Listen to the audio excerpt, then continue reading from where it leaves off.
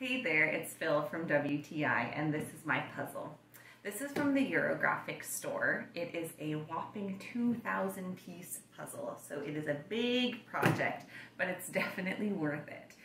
The picture itself is very visually appealing. It's of an old-timey general store, but it's pretty busy, so there's lots to look at still.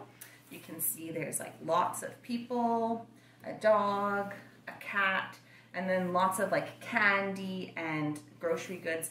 And they actually have like lots of brands and signs that you'll definitely recognize. As far as difficulty, it is pretty hard. It's of a drawing, it's not of a photo.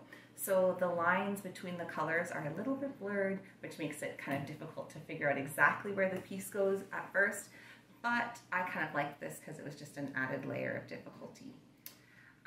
As far as the cardboard, the quality, it's pretty thick. It's not easy to bend or break, so it's pretty durable if you're one of the type of people that like to redo their puzzles. And we did it as like a big family project, so it was like fun for us to do. It took us a few days, but it wasn't painfully slow, and we didn't have periods of time where we were overly frustrated. But that's just my point of view.